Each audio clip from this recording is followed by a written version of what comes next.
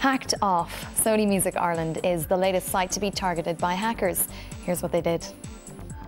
Music fans woke up to alarming news this morning. The news section of Sony Music Ireland's site reporting that 2 members of the script had died. Another story claimed X Factor was for the stupid. It turns out hackers were responsible for posting the fake news alerts that left Sony feeling a little embarrassed. It's extremely irresponsible, particularly in relation to the kind of information that was put up on the Sony website.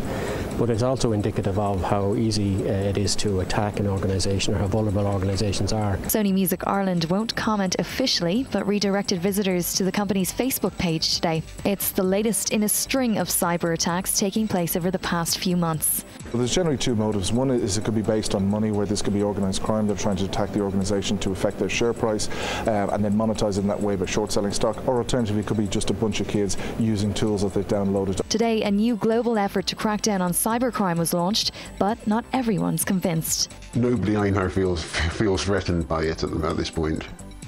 Whether or not that will change, I don't know. But at the moment, it seems largely to be an act of being seen to do something for the sake of public opinion, rather than an effective measure. The International Cybersecurity Protection Alliance will have its work cut out for it.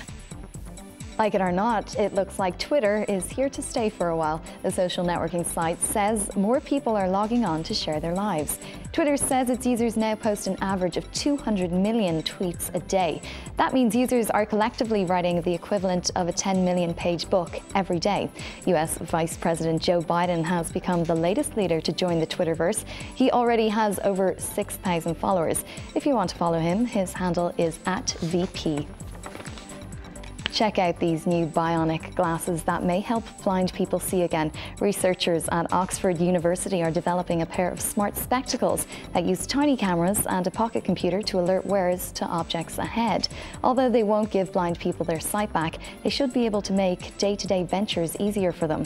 Thanks to the specs, they will be able to navigate shopping centres and streets and could even read bus numbers. The glasses might be available as soon as 2014. Want to see what a year's worth of makeup on one face looks like? Of course you do, and here it is. Dutch artists painted a model's face with 365 days worth of makeup. They said they carried out the experiment to see how much is needed to go from a natural look to an outrageous one. The process took 9 hours to complete. In total, 7 bottles of foundation were used, 3 lip gloss pens, and 2 bottles of blush. I think she could do with a bit more mascara though. Well, that's you up to date with everything that's buzzing online today. Back over to you, Carla.